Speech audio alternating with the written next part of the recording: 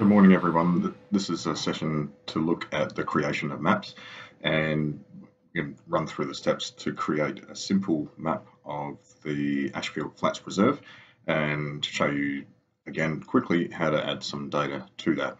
So I've got RStudio open here at the moment, as you can see, and we need a couple of packages to get started. So I'm going to open the package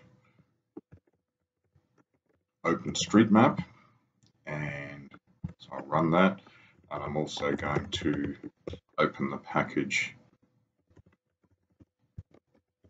prettymapr. Oops. Okay. Now, prettymapr just gives us nice map annotations, such as a north arrow symbol and scale bar, pretty important components of maps. And then we are going to use one of the functions within OpenStreetMap, and that's called OpenMap, to make a map object. And that function should be available to us straight away, but we need to put some coordinates in. So first of all, we're going to put the coordinates in as two vectors. And the first one is the top left or northwest corner of the map. And the easiest way to get those coordinates is just to flick across to Google Maps and find where we need to go. So we're going to head upstream in the Swan River until we get to about the right spot. There's Ron Courtney Island, and there we go, there's Ashfield Flats. All right, so remember that our samples are taken along the drains, and a few samples round about there. So if we just make that a little bit bigger, I'm going to identify a spot that will give us the northwest corner of our map. So it needs to come across to about here, and we sampled in this area. So about this street corner here of Mons and Margaret Street, we'll take that as our northwest corner. And if I right click on Google Maps and say what's here, it'll tell me where I am, but it'll also importantly give me coordinates, and that's in the exact form that we need. Now, what we can also do is click on that. And the reason why I do that is it lets me, from the address box up there, copy those coordinates. Right? So that I can flick back to Command it, and I can just pop those in. Now, you don't have to keep all those decimal places if you don't want to, but it doesn't matter if you do. Okay, so I might use a few less just to tidy things up. So I'm just going to round them to 4 decimal places, and then I'm going to go back to Google Maps and look for my southeast coordinate. So what I need to do is to zoom back out again and figure out where the bottom right corner of the map is going to be. And I would estimate, given that we took some water samples along here and so on, that we might want to put the corner maybe about there. So I'm going to do the same thing, right click what's here, and then click on those coordinates,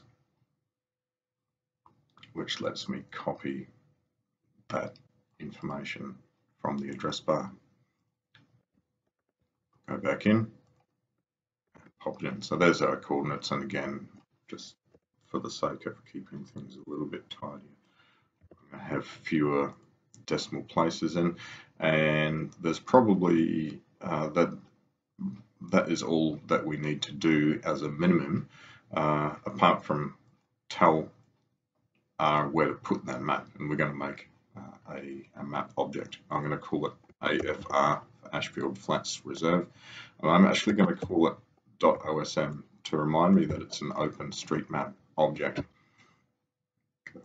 We'll just put a carriage return in there so that we can see all the code, and I'm going to run that.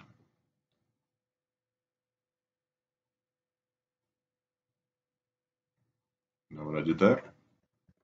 Case sensitivity.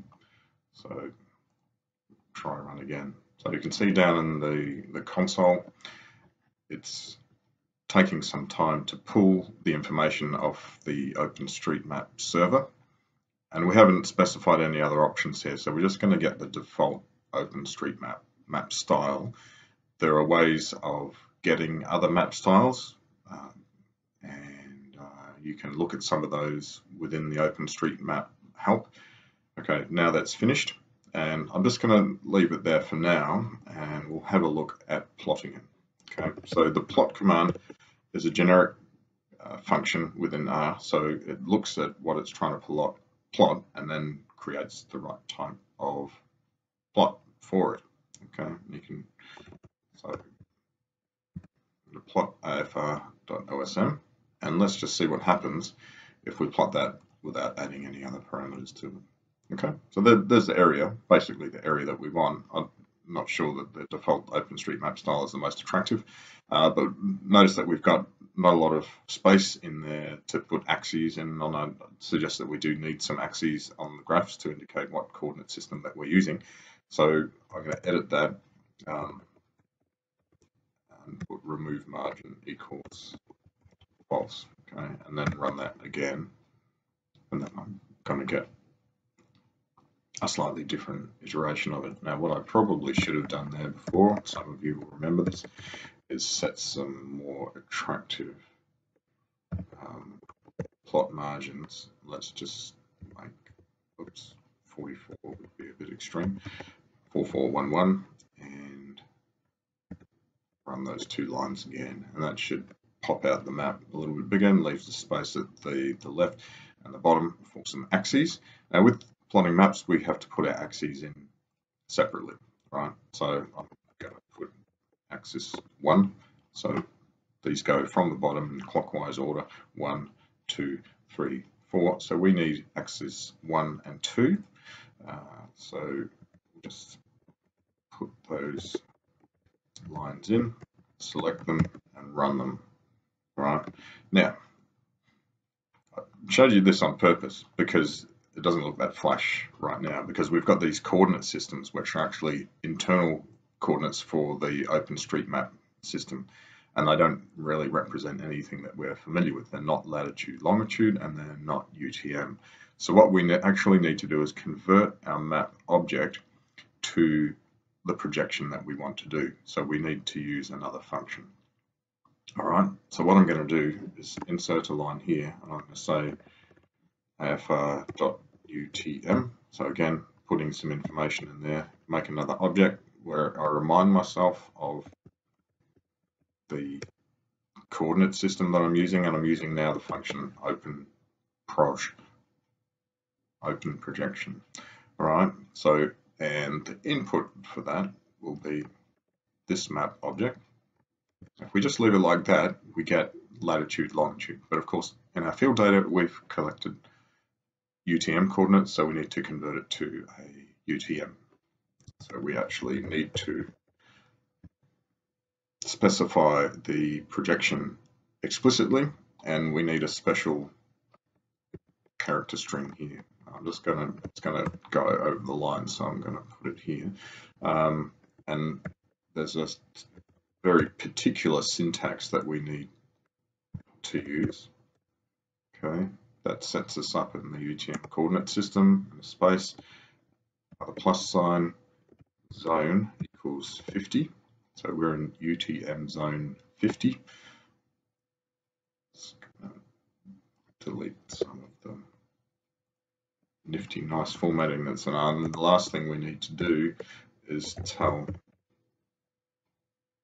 OpenStreetMap that we're in the southern hemisphere. All right, so we should now be able to run that line, and it will create another object called afr.utm. Let's see what happens. Okay, so you can imagine there's quite a lot of calculation going on there. It's got to convert every coordinate and to UTM now from the OpenStreetMap system, but it's done it.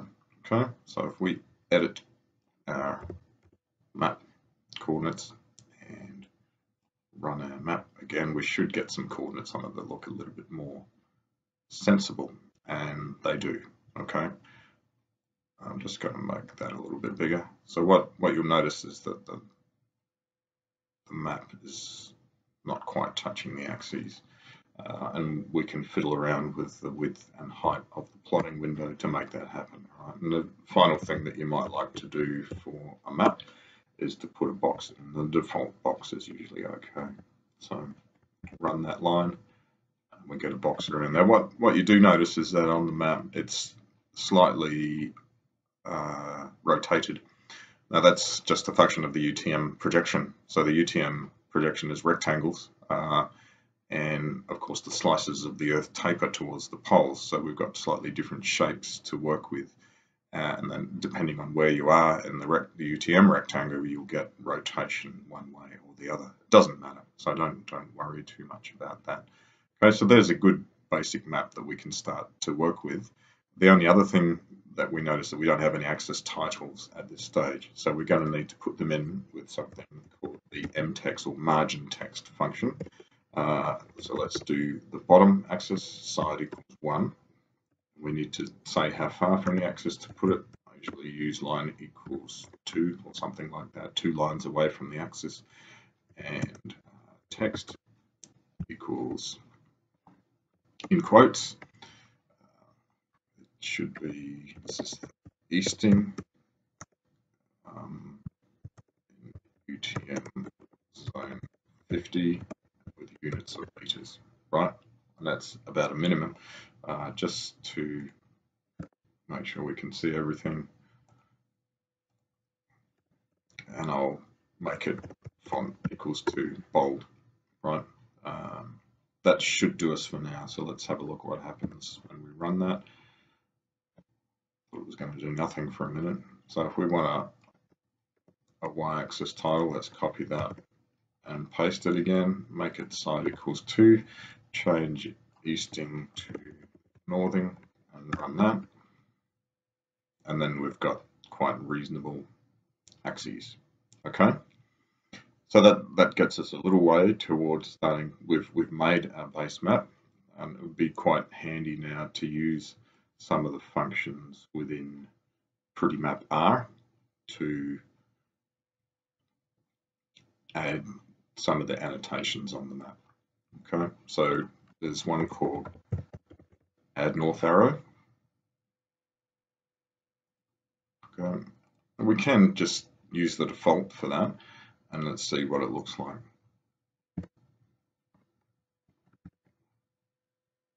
We run that.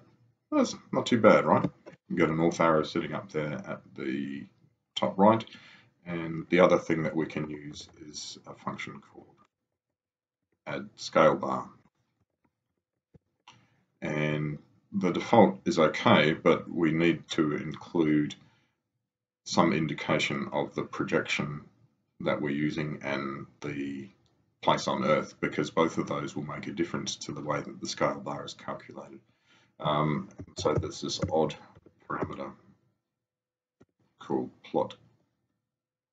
I think I spelled that incorrectly. Plot EPSG. Okay, and we need to give that a number, and this is our number 28350 for UTM zone 50 in the southern hemisphere.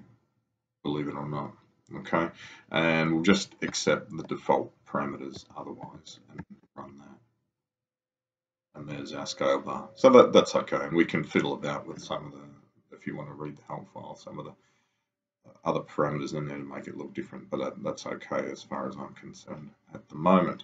Now the last thing that we would want to do would be to add some data, right? So we know that we have spatial information in our data sets, so I think I've got we use the function points to add points to a map, and let's put points for water in. I'm hoping that they're in here. Actually, I might just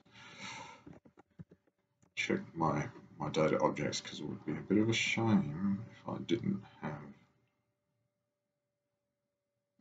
Alright, so that's going to be a bit of an issue. So I'll tell you what we'll do. We will grab Excel, already open for something else, and open a file in it. Alright, now actual fact, we'll use the sediment soil data because that's there, right? And I will select all of the values in there and copy them from Excel. This is quite a funky way of getting data into RStudio, all right? And I'll run it in my script file because I'm not quite sure how it goes. Okay, so I'm going to say AFS19 and put into that.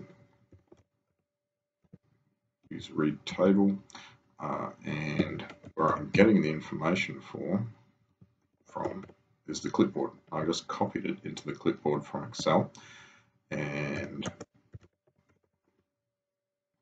say header equals true, T for true is okay, and the separator is equal to a tab, so \T. That ought to do it. Let's see what happens. Run that. Okay, seemed to run all right. And if we use RStudio's built-in viewer, we should be able to see if it worked. So it does seem to. So we got our headers in, that all works. Importantly, we have eastings and northings. So that's pretty cool. And we've also got group numbers. So that group has come in as you'd expect it to as numeric.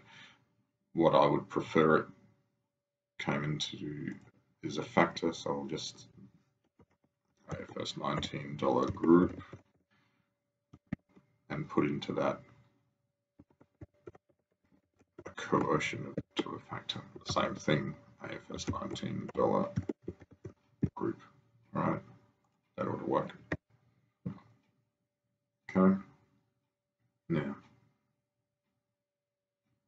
close that, open it again. Now group is a factor with 10 levels. Perfecto. That will become useful later on. Okay. Now, what do we do with that? So we're starting to add points. Okay, so I actually need to change it to an S because that's what I call my data object. And I'm going to plot easting and AFS $19 northing. And let's be a little bit fancy. So plot character equals 3. I know that's a cross. I'm actually putting these on separate lines for a reason for later on. And the color equals red, for instance. Okay. Now, if we run that, we get our points. Okay. So we could have been a little bit smarter in choosing our coordinates. We probably needed to go a little bit further over towards the east. So let's do that now while we still are able to. So what we want is this corner here. This is our southeast corner. We want it to go a little bit further over, right? So instead of 0.9474, let's make it 0.955. Just say, all right. And if we run those two things again, in fact, let's run the whole shebang. Why not?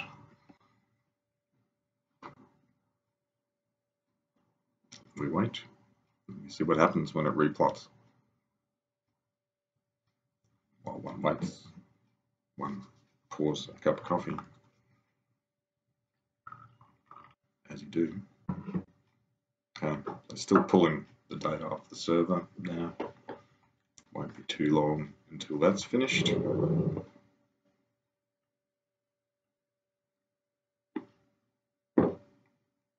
It's now making the UTM map. Once it's finished doing the conversion, it'll be quite quick to do the rest of the functions. Here we go. All right, so I made it way too wide, but you get the idea. Let's pull that across to resize the raster image behind the map.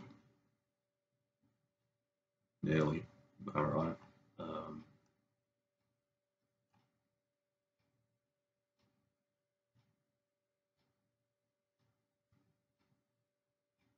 Okay, just to make it look tidy, let's move Andrew over so we can resize that a bit. Sorry, mate. And we need to pull this up. So, look, being way too fussy here. And I would actually just run that again because we've lost our scale bar in the resizing process and the north arrow. Actually, I don't want to do that. I just wanted to plot it again. Okay, so there we have it, a quite creditable map. Now what it hasn't done, of course, is to give us an indication of which samples are which group, for example. So we can do that. We can play around with our code, and that's why I've put this different lines. So instead of having just a single plot character, let's make plot character a sequence from 0 to 9. By default, it goes up in steps of 1. What does that do? Well, let's run it and see what it does. So it just gives us numbers from 0 to 9. And according to what AFS 19 group, the factor that we just made sure was a factor. All right. And we can do the same thing with colors, actually. So why don't we do that? But sequence 1 to 10, because I don't think there is a color 0. And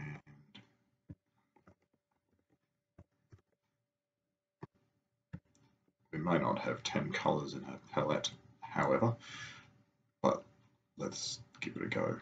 Okay, so we want to select everything up to there and run it.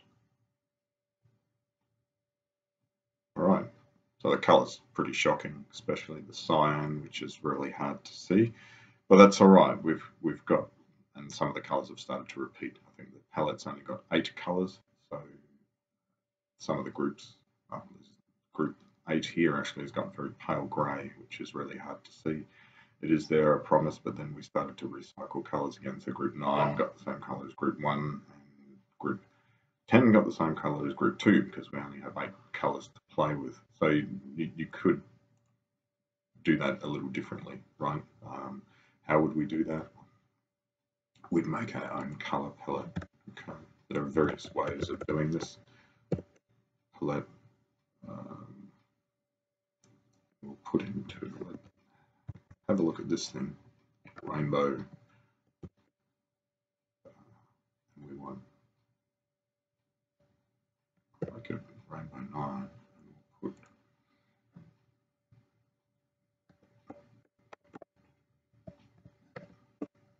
put some brackets around that so that we can have black as our first color. It's kind of nice.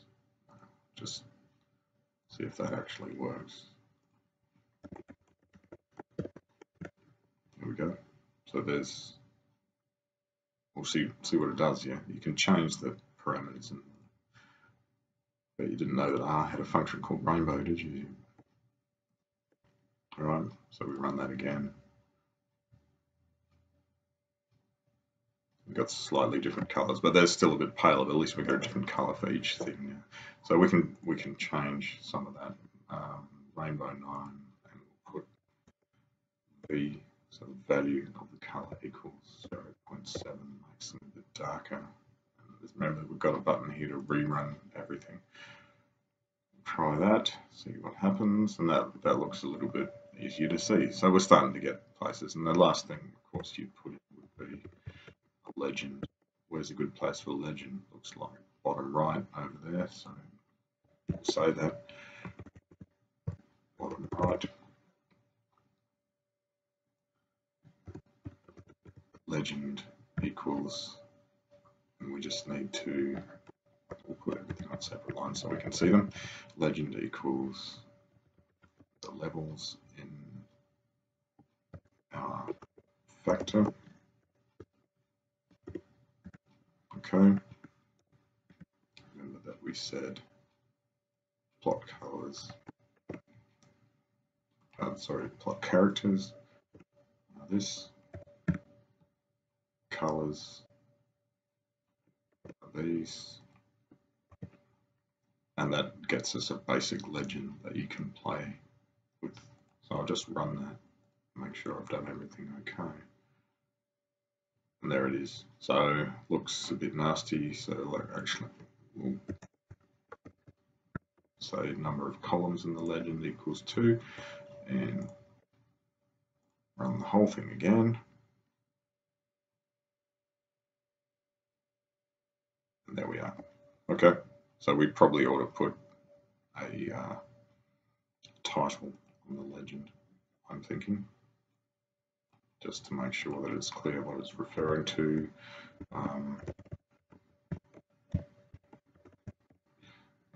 And that would just about do it. I'm just going to cheat a little bit and just run that line by itself and have it overplot the legend, and there we go. So, could be helpful, huh?